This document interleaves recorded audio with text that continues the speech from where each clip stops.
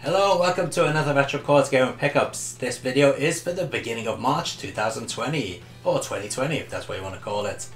And we've got lots to show you today, so let's jump straight in with this weird looking cartridge here. Alright, what system do you think this is for? NES? Famicom? Well, it kind of looks like a Famicom cartridge, but no, this is actually a Taiwanese Mega Drive cartridge. This is a pretty rare version of the Earth Defend, and not a very good game from Realtek. Now, it also got released in the United States, and while that version isn't common, this Taiwanese version is extremely uncommon. It's very rare, and I'm happy to own a mint copy of this. But what type of game is it? Well, it's a vertical scrolling shooter, and we'll be doing a full-on review of that coming soon. Okay. Talking of reviews, Red Art Games in France got in touch with me again, and they sent me over 4 PlayStation 4 titles. Very nice of them. Now, if you don't know, Red Art Games is a company that takes digital only games and puts them onto physical media, and anyone that makes physical media is alright in my book, because I love physical media, I hate digital only. Anyway, they sent over Full Blast. We've also got War Tech Fighters. We've got a Bard's Tale, and this one that looks a little bit risque on the front cover, Riddled Corpses EX. Alright, so I'll be doing reviews of all those games in an upcoming episode, so please keep an eye open for that. This one looks pretty good. Looks like a twin stick shooter on the back, but who knows? We'll find out when I play it. Let's put those down there for now. Alright, now we've also got a bit of a Sega Ages love in today's show with the Puyo Puyo 2 collection.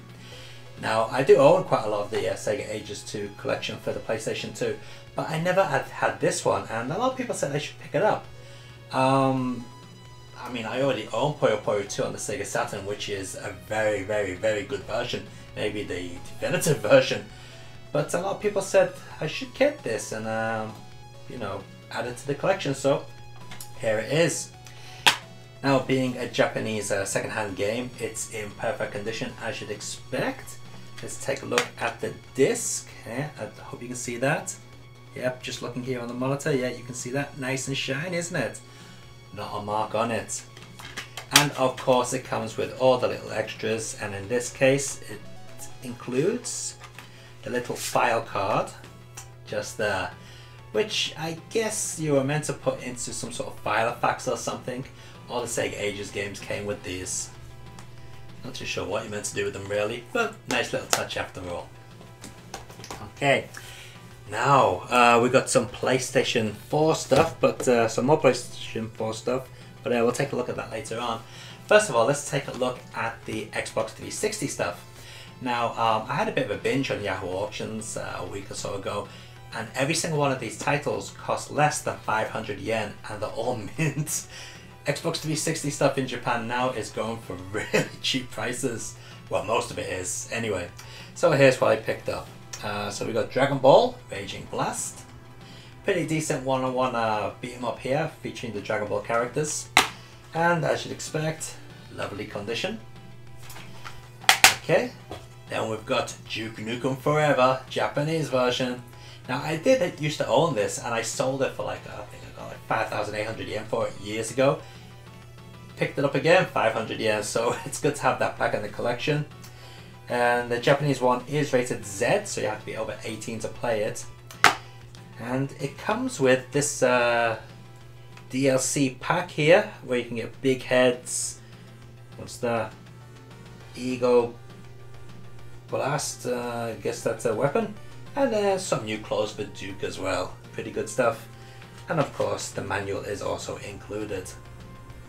Alright, so I'm looking forward to getting back into Duke Nukem Forever, because I haven't played it since it came out, and I do remember quite liking it. One cool thing about this cover is that it's reversible. On the back, you have this. Isn't that pretty cool? The Hall of the King. Good stuff. Alright, and let's see, what else do we have? We have Lollipop Chainsaw, another game which I used to own and I sold on basically after I finished it, and here it is again for less than 500 yen. I do like the disc cover on this Japanese one. It's pretty cool, isn't it? And of course we've got the DLC code included and the manual. Alright, now this is by Grasshopper Games, and Grasshopper Games can be hit and miss, to be honest. I mean, there were a couple of good games, but they seem to be lacking a little something. But thankfully Lollipop Chainsaw kind of rose their level back up again. A little bit on the erotic side maybe, but still a decent game. Let's put it down there. Alright, and with the Xbox 360 we've got Soul Calibur 5, no 6, Soul Calibur 6. Or was it 4? Yeah, Soul Calibur 6. And this one, with being the Xbox 360 version, features Yoda. Look at that. And yes, as to be expected, a lovely condition. In fact, the manual for this game is massive. Just check that out. Look how many pages are in this. Look at this. That is a big manual. It actually has 53 pages, which is quite big for the one-on-one fighting game manual. And yeah, it's quite complex as well. Now, I'm a big Soul Calibur fan, actually, since the very first PlayStation game, to be honest. The Dreamcast game was amazing. That was really, really good. And then number 3, I didn't really get into that much, and I kind of passed on it for a while. And then this one came out, and yeah, it's a good one. And finally, on the Xbox 360, we've got this one. This is Zegapane, or Zegapane, or something. Japanese actually says Zegapane Not. No idea what this is, never ever played it, but I thought the cover looked really cool. According to the back of the box, it's some sort of online mech beat 'em up. I've yet to try it out, but I really think I should do. It is an online game, so I don't know if it's still going to be playable online these days, but definitely seems like an interesting one. Yeah, let's take a quick look at the instruction manual. See if I can find some interesting images for you to see. Here we go, take a look at this. Alright. Come on, focus on that please. Yeah, there you go. So you can get an idea what type of game it is. Alright. Okay, so that is it for the Xbox 360 stuff. But we've also got something for the Xbox One X. And that is the Bayonetta and Vanquish pack. Oh yes, the newly released double pack comes in a steel tin, as you can see here. Beautiful looking Bayonetta on that side, and on the other side we've got Vanquish. Lovely stuff. And on the inside, of course, we have more images and so on. Can you see that? Looks pretty good, doesn't it? Now, the disc is actually in the Xbox. Now, out of the new versions for consoles being on the Xbox One X and the PlayStation 4 Pro, the Xbox One X version is the one to get. Both that and the PlayStation 4 one run at the same resolution, but the Xbox One X versions are locked at 60 frames per second at all times, which the PlayStation 4 Pro version doesn't. Also, the Xbox One X version has a slightly better graphics due to the way the shadows are mapped on the Vanquish and Bayonetta. But basically, if you've got a PlayStation 4 Pro or a Xbox One X, either format will do you well. What's interesting is playing this on the stock Xbox One and the stock PlayStation 4 actually turns out that the game's better on the stock Xbox One, which is kind of weird. Usually they turn out a lot better on the stock Xbox 4, but Xbox 4 or PlayStation 4, but not in this case. Very unusual. Something to do with the frame rates. Alright, and keeping with PlayStation 4, I picked up this Hori pad. Look at that, isn't that a thing of beauty? Now, as you can see, it's not the standard PlayStation style controls. Now, I find the PlayStation controllers, the analog on the PlayStation controllers, horrible to use. They really make my thumb hurt. I don't know, it just seems unnatural to hold. Like, here's one down here. Look. So for me, it just seems very unnatural to have both my thumbs, you know, in this direction, and I always kind of keep slipping off. You know, the thumbsticks, I really don't like the way they're positioned. It just feels horrible. And yeah, it really hurts my thumb, and the D-pad shit on these anyway, which I've mentioned before. So I went and got this Hori one, which is more like an Xbox style controller with the way it's got its analogs spaced out. Plus they're concave, so my thumb's not going to slip off them as much, and it's got a proper D-pad on it, so that's good. And one little cool thing which is really good about this is the ability to slow down the analog triggers, as you can see here. What this allows you to do is, you know, in certain games you got to shoot something off in the distance, and you may find that the analog movement is a little bit too fast on the crosshair. Well, by hitting one of the buttons on the back of the controller, you can slow down the actual analog input so it becomes more accurate, and then you take your finger off the button and it goes back to normal. So that's a really nice feature to have, I think, on a controller like this.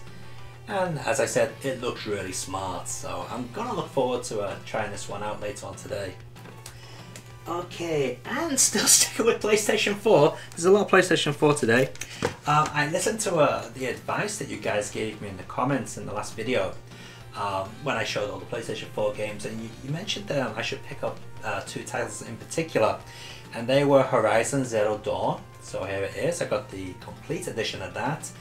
As you can see, it's still sealed. I haven't had a chance to play it yet, but I am looking forward to getting into it.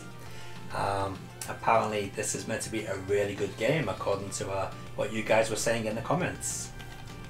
Another one that a lot of people said I should pick up for the PlayStation 4 is this, The Last of Us, and remastered version, of course, being on PlayStation 4. And again, this is still sealed. I've not played it, but another one I'm really looking forward to getting into. I did actually see it, I think it was a while back, maybe 5 years ago, something like that. And I did like the look of it, to be honest, and I didn't have a PlayStation 3 at the time, and I was hoping it would come out on the Xbox 360, but no chance of that ever happening. But yeah, here it is, I finally got it. So once I've finished Vanquish, this is going to be my next game to try out. Alright. And one more PlayStation 4 game which came after the last video is this one. This is Gravity Rush 2. Now this is actually the American release. Luckily it works on Japanese PlayStations, no problem. And yeah, it's basically an adventure action game, so to say, where you control a girl, fly around, shoot things, battle monsters, things like that. It kind of reminds me of an updated version of Blue Submarine number 6 that was on the Dreamcast. It has that style to it, you know, the anime, not cel shaded, but the, you know, that type of look, type of 3D graphics. And what's really interesting about this is that it's all in French, which surprised me. Yeah, all the language is in French. The text is in English, of course, but the spoken language all in French. But yeah, pretty decent game. Okay, and there is one more title to be had. Now, recently you may know that a certain Super Nintendo game or Super Famicom game got found, and that was a Coolie Skunk. And that game did actually get released on the PlayStation, and here it is. Yeah. Now, Coolie Skunk on the PlayStation is really, really, really bloody expensive these days. This is my copy, and as you can see, it's a little bit faded, the case on it, or the cover, but the game itself is in perfect condition. Let me just get it out here for you. Oops. But yeah, as you can see, it's just check there on the screen. Yeah, you can see it's a fairly decent condition. A few little marks on it, but not too bad.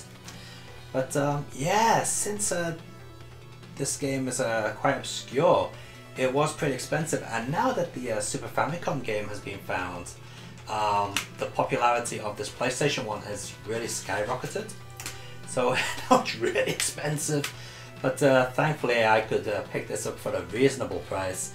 It was just over 5,000 yen, but that's because the cover's faded to death on it.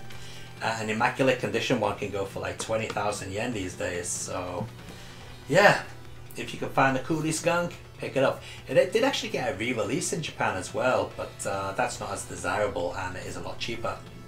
That's the original release. And it did get a US release under the name of Punky Skunk with a really horrible cover. But anyway, we don't care about that. Alright, so they are the gaming pickups for the later half of February. Hope you've enjoyed taking a look at those, and now it's time to take a look and see what you guys have been buying. Not many submissions this week, so we'll leave the pictures up a little bit longer than usual. Till next time guys, take it easy and keep on gaming. See ya.